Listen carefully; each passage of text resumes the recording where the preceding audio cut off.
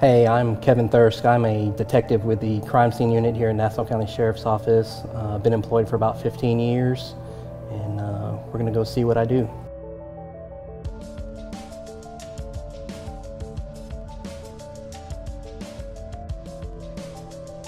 It's kind of a childhood dream, I guess. I always wanted to be able to give back to the community that helped raise me. I started in corrections when I first got hired on with the Sheriff's Office. Spent 5 or 6 years in corrections before I got law enforcement certified, and now currently working as a crime scene investigator. You get to see things from a different perspective. With the crime scene unit, we look at the evidence.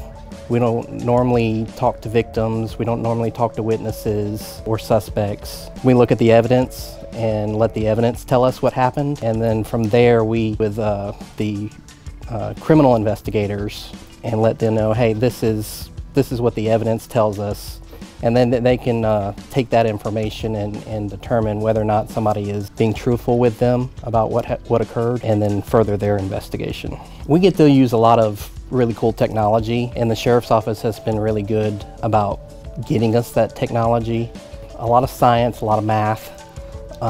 We do go to specialized training courses. There's several different fields in the crime scene investigations. You have bloodstain pattern analysis, shooting reconstruction, latent print or fingerprint comparisons and identifications.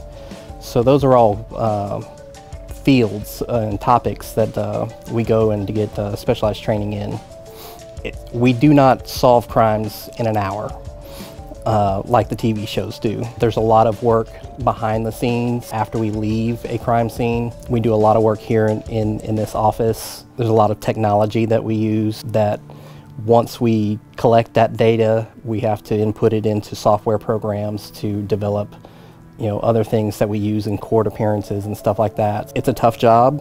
It's very rewarding in the end when you can collect the evidence that needs to be collected and put somebody behind bars or in prison that did something bad to somebody else. I mean, it's very rewarding. I do it to give back to my community. Grew up here, graduated from Fernandina Beach High School.